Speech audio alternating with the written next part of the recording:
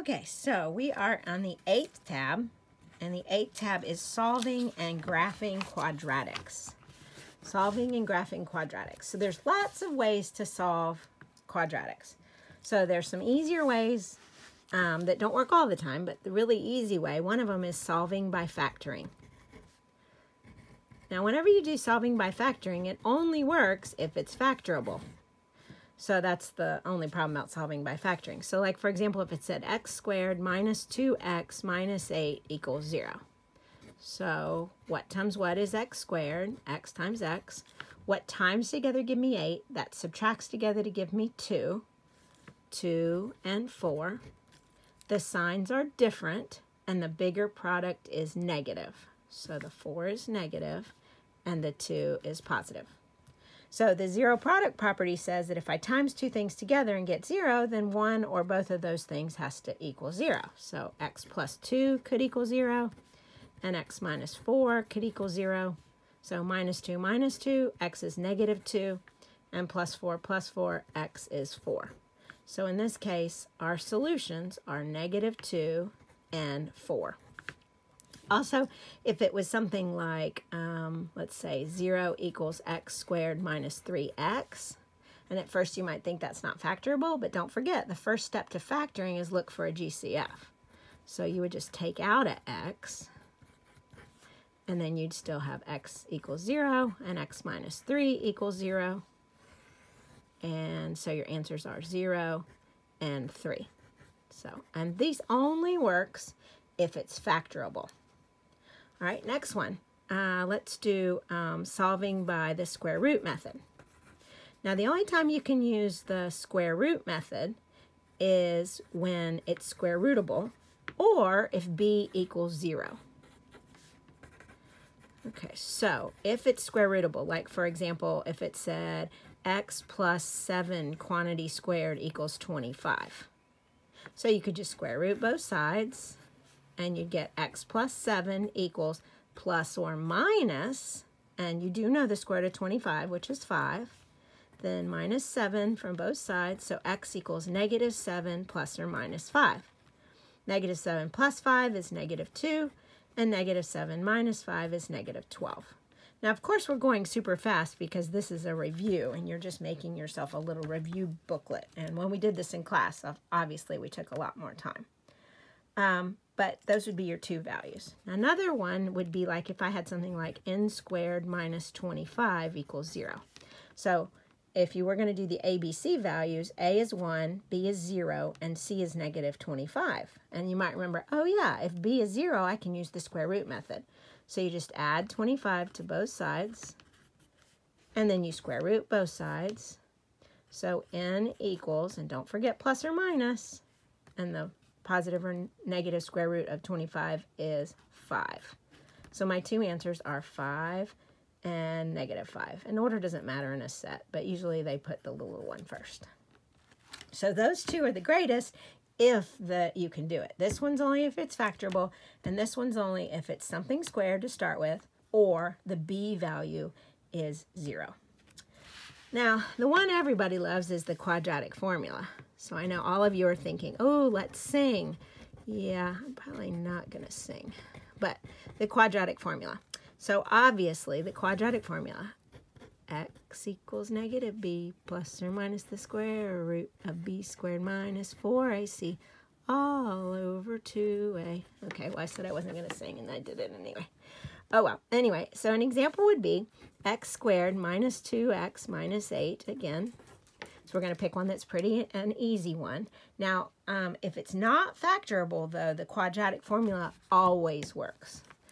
But anyway, so a is 1, b is negative 2, and c is negative 8.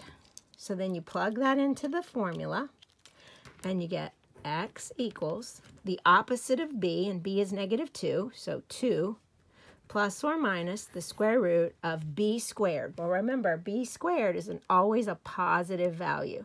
So negative 2, quantity squared, is 4, minus 4 times a times c, all over 2 times a. So x equals 2 plus or minus the square root of Now, here's where the mistakes happen. All right, so this minus is permanent, and then there's another negative. And remember, a negative times a negative is a positive. So 4 times 1 times 8 is 32, and then you're adding that to 4. So you get 36 all over 2. So you get 2 plus or minus 6, because the square root of 36 is 6, over 2. So 2 plus 6 is 8, divided by 2 is 4. And 2 minus 6 is negative 4, divided by 2 is negative 2. So we get our 2 answers. We actually knew that was going to happen because I picked the same one here. So you better get the same answers. But if it was not factorable, this would work, and our answers would have square roots in them because they'd be irrational solutions. So let's see. And then the last way is solving by completing the square. Now, the only time I would use solving by completing the square is honestly is if the a value is 1 and the b is even. If that happens, completing the square is going to be super easy. But if that doesn't happen, I'd probably pick quadratic formula. But let's do one anyway. So let's say I had 2x squared minus 4x minus 16. Now remember, if I'm going to use completing the square, this has to be 1. So I'm going to go ahead and divide through by 2. So I get x squared minus 2x minus 8 equals 0. Now the a value is 1, so I can complete the square. So I first move the number. So x squared minus 2x equals 8. I put a plus blank and a plus blank. Now remember, when I complete the square, I take the b value and I times it by a half and I square it. So the b value is negative 2. Half of negative 2 is negative 1. And squared is 1.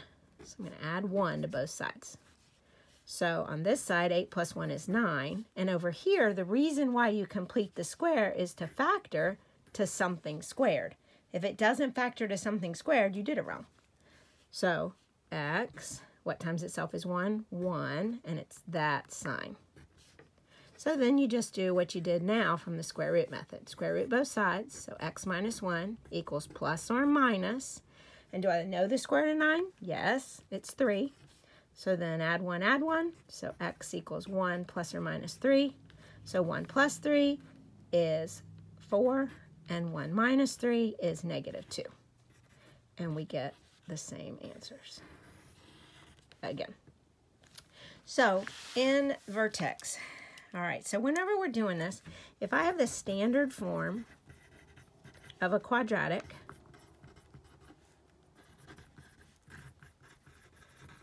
equation, it would be y equals ax squared plus bx plus c.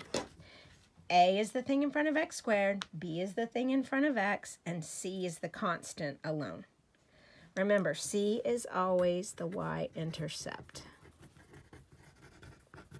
Okay, so also we talked about it in the last video, but vertex form is that where h comma k is the vertex. So both of those are very helpful. And you can derive this by using the steps of completing the square. And we did that in class, but we're not going to worry about it right now. So for the first thing you would want to do when you do this is you want to find the axis of symmetry. So the axis of symmetry is that symmetrical line that goes through the middle of your parabola that it opens up or down around. And the formula is x equals the opposite of b over 2a. So it's the easy part of the quadratic formula. X equals the opposite of b over 2a. Because this thing helps us do the shift and all that. But this just gives us that axis of symmetry. So then where it crosses the x-axis are the solutions or the zeros or the roots. So say I have a graph, and let's just, I don't know, let's make an axis of symmetry at x equals 2. And let's see. Let's make the vertex at 2, negative 4. So that's the vertex. The axis of symmetry is x equals 2. All right, and then we have the parabola opening up, And let's see, it really doesn't matter, we're just making one up, but it goes like this, and then it goes like this. And these are the roots, so they're called roots, solutions, or zeros. And then this is obviously your x-axis and your y-axis. And remember, this value and this value, these from here to here is equal to here. And also, if you take those two solutions and you add them up and divide by 2, that'll give you that. So that's a good double check. And remember, if the a value is positive, it opens up. So in my example, the a value was positive. And if the a value is negative, it opens down, like a little frowny face. All right, so whenever you do a vertical motion question, so the height, which usually they call that h of t, equals t squared plus bt plus c. So this is the y-intercept. So this is where it fell from, or where it got kicked from. So if the c value is 0, it won't be there at all because it got kicked off of the ground. If this is like 100, that means it started at 100 and then went down. Okay, and this right here is the height. And this tells you whether it opens up or down. And then this tells you how fast it's going, or its speed, or its velocity. So again, if I have a parabola in vertical motion, let's say it starts here and it goes like this, and then it hits the ground going right there. So then here is my axis of symmetry. So remember, that's x equals the opposite of b over 2a. That's my y-intercept. It's also the c value, where it started from.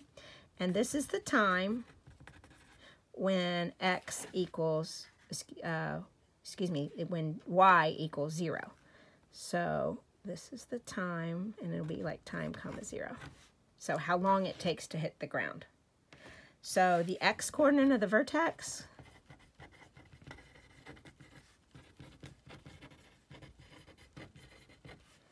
is when it gets to its highest point.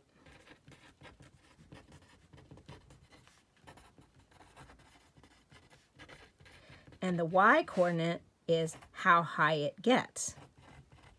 So it's its highest height. So the y-coordinate of the vertex is its maximum height.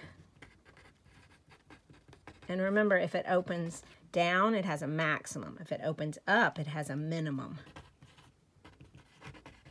Okay, and one more thing, whenever it asks when will it hit the ground, or how long does it take to hit the ground, so if it asks hit the ground, always put in 0 for h of t.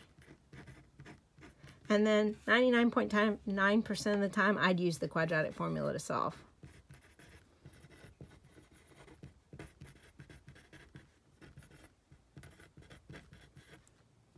So you just set the equation equal to 0, and then use the quadratic formula, and you can find when it hits the ground. The first value is going to be before it went.